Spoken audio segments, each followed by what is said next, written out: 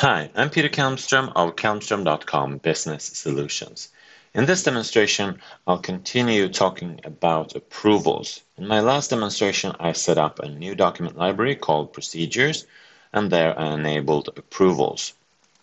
I'm now going to go in again into the library settings and enable the minor and major versions. So I'll go into versioning settings here and enable create major and minor draft versions. I'll click OK. And then I'm going to create a new procedure. It's going to be another Word document. And this document is going to explain how my sales procedure is going to happen. So I'm just going to name this document Sales. This is the sales procedure.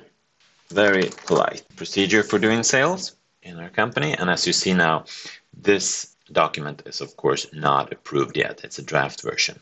I'm also going to go in and edit the view so that I can see the versioning number of this. So as you see, this document now should have a 0.2. Yes, there's a 0.2. The first one was when I created the document, and then next time when I saved it. So now if I go into the little drop down here and check more, notice that there is no approve reject. The only available option is to publish.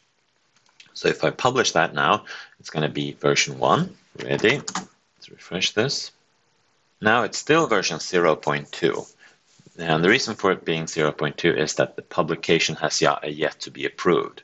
So now I can go in and approve, and of course now I'm approving it myself, but somebody else could have the permission to approve, reject also. So I'm going to approve this now and set it to approved, and then we're going to see it changing to version 1.0. And now it's going to also be visible for Antonio here, which does not have the permissions to see non-approved items.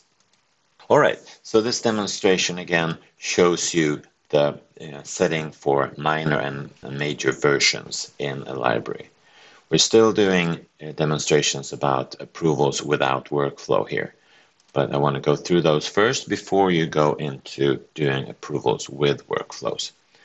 Thank you for watching this demonstration.